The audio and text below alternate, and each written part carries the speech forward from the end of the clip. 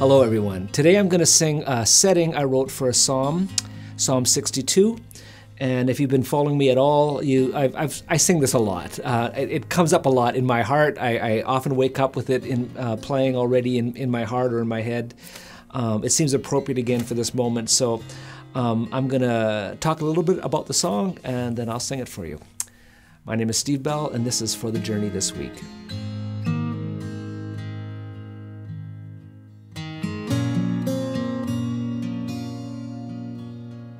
So I've been thinking a lot, as all of us are, about the Ukrainian refugee crisis that we're dealing with right now. I did a quick search this morning and it looks as if over 13 million people have fled the violence in the Ukraine. As of May 4th, 2022, in Canada alone, 204,000 people have filed for temporary residence visas and 91,000 applications have been approved. And so they're coming, and we have the first refugees coming to Manitoba very, very soon now. And this is only a piece of the global refugee crisis, where it's estimated that currently there's 84 million people who are currently displaced around the world by violence, food insecurity, or climate hazards.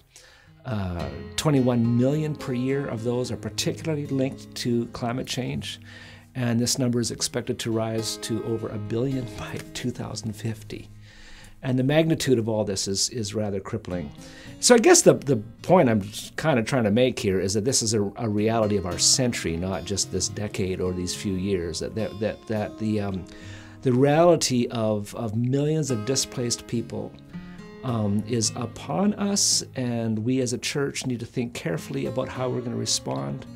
What does it mean to give witness to the love of Christ, to the love of God, to Yahweh, who in the Old Testament is so open to the alien and the displaced and the vulnerable, and basically tells us that what it means to be the people of God is to be a people that are open in a similar way. So I wrote this setting for this psalm a few years ago, back in, I can't remember now, 2015, when the Syrian refugee crisis was dominating the news. And the first refugees were arriving during the season of Advent. And I remember weeping when I saw the first plane of beleaguered families land on Canadian soil. And of course, Advent and Christmas is the season where we celebrate Emmanuel, God with us. And I have to ask the question, how is God with us in this scenario? And that morning I opened up to Psalm 62 because that was the lectionary reading.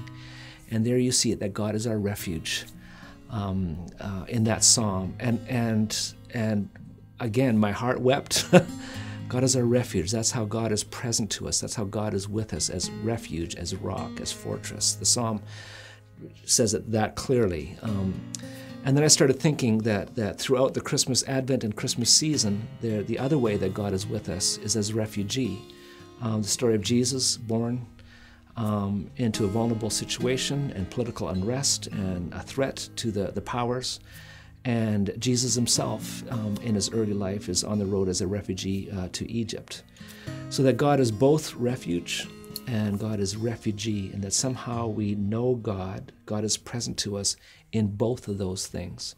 And how do we hold those together and participate in the witness of God, in how we are present to those who need us and how we're also present to Christ in those who need us.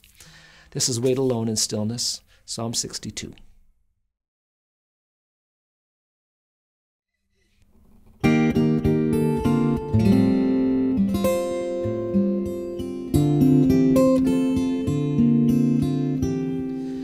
On God alone my soul in stillness waits, the glory and the joy of my salvation, the rock on which all form of fury breaks, my stronghold so that I will not be shaken.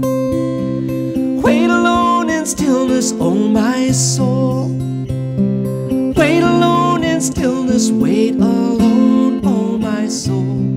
The steadfast love of God be all my strength, my refuge, my hope, and my elation.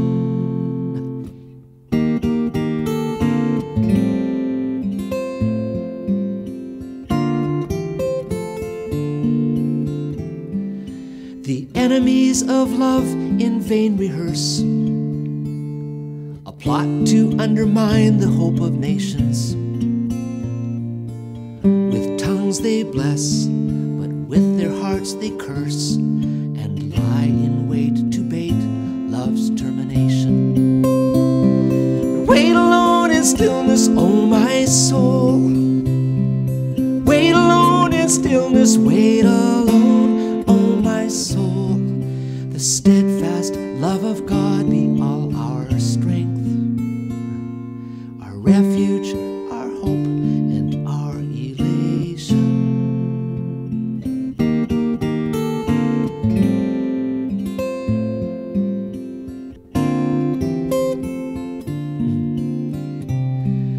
We children of the earth are but a breath.